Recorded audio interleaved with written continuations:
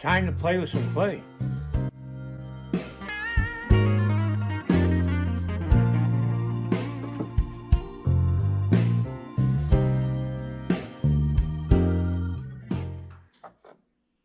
Okay, something's bothered me since I did these legs, and I know what it is. It's this side muscle here is not thick enough. It's too thin, and so I've got to thicken it, or else the legs will look weak.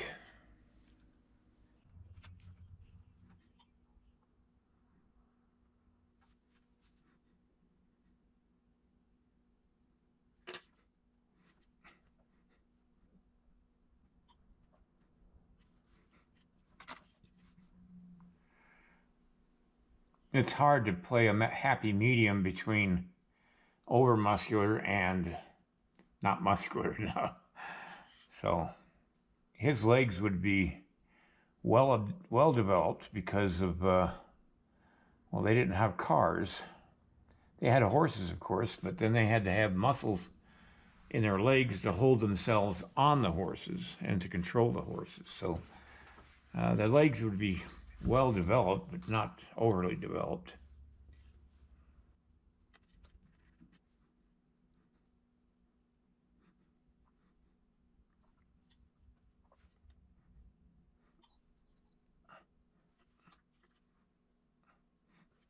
Oh yeah, it looks better already. I just got too conservative in how I was doing his legs.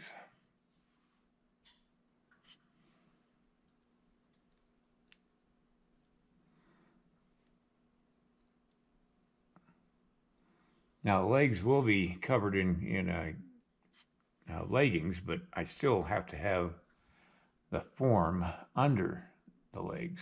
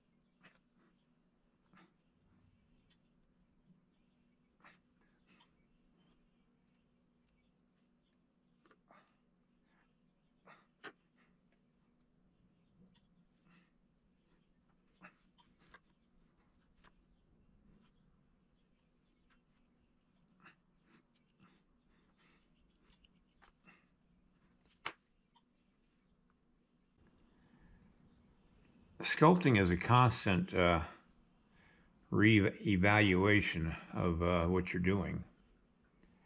You got to be your own worst critic.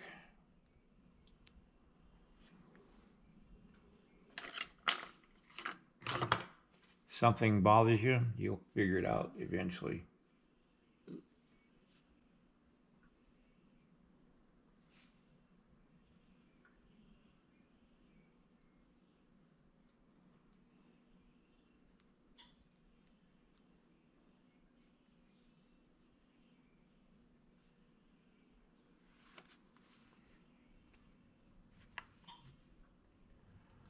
There we go.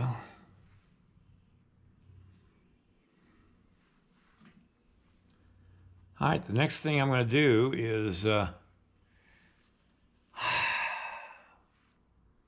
start doing the leggings. Put the top of the legging on with a flattened piece of clay that I've put through this pasta machine. And this is the way they would have constructed their leggings.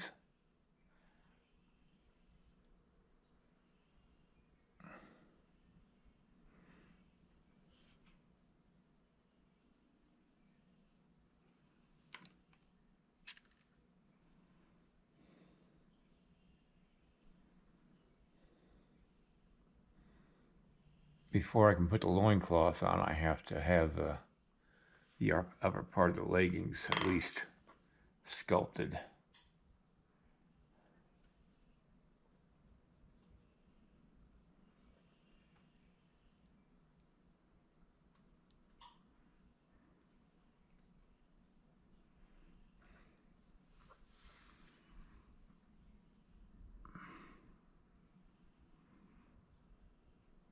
I think I'm going to do fringe. You could do a flap coming down side, but I'll decide that later. There's no big rush to figure that part out. Right now I just want to get the leggings sculpted.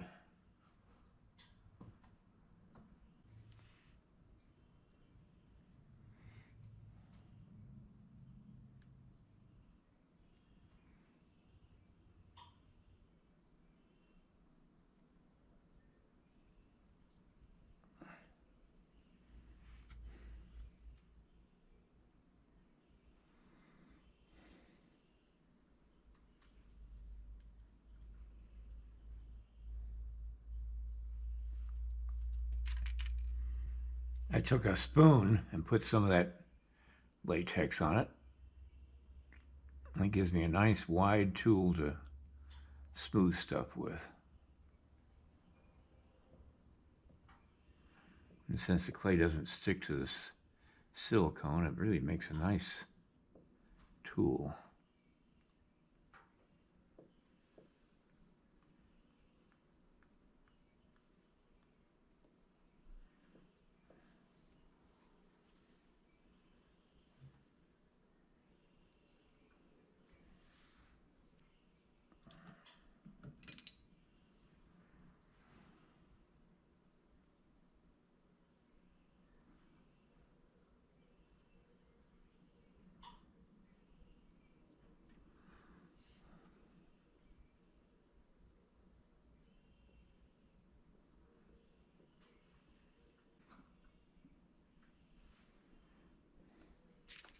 Okay, I got to plot out the wrinkles, and since the strain of the material would be the weight of the material hanging off the belt there, it would come down like that and like that.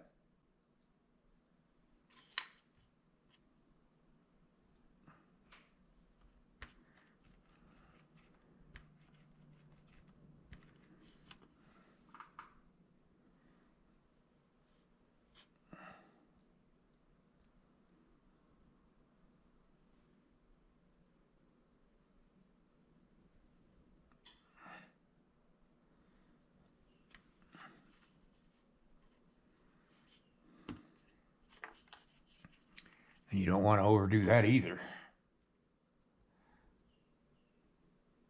Less is always better.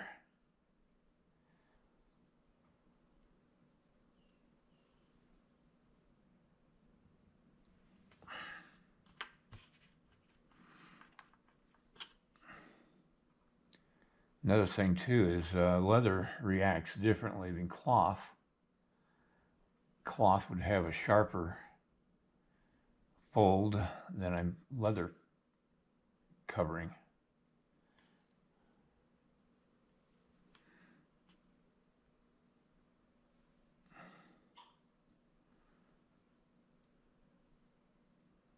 Leather would get stretched out at the knee too, so because of if you get in the wet or through use, it just gets stretched out of shape a little.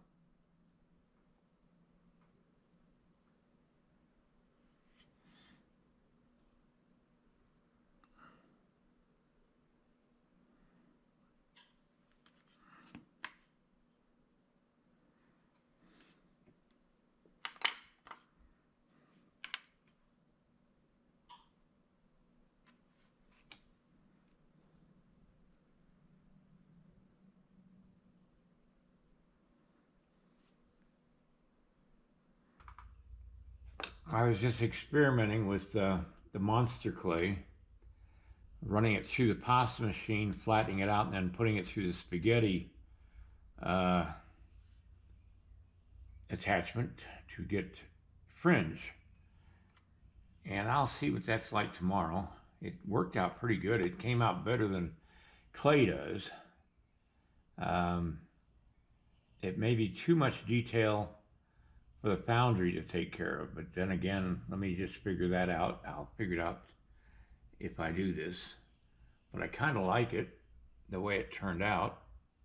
And you can see I've attached a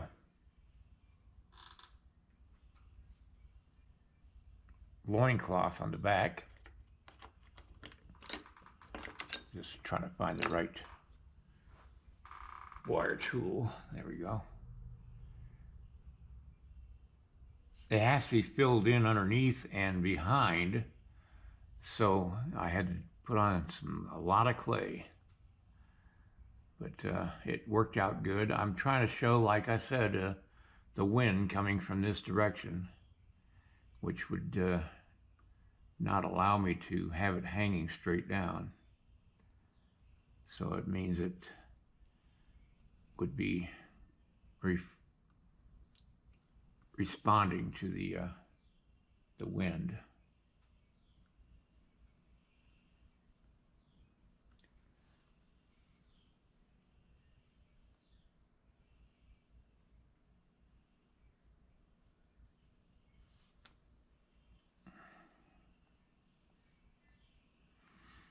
It looks good from the side. Now I just got to do that on the front, and we'll see how that turns out. And what I'm trying to do is make this so that they don't have to cut the loincloth off to cast the figure. And if I can achieve that, that'll really be a real victory as far as cost of reproducing. Because everything they have to do costs money. The least amount of what they have to do costs less.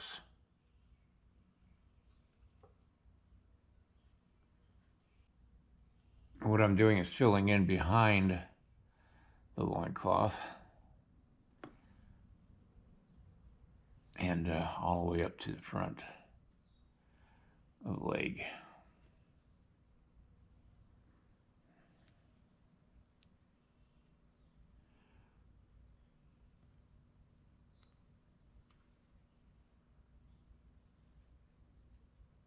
I can't have a huge cavity under the loincloth. It has to be filled in.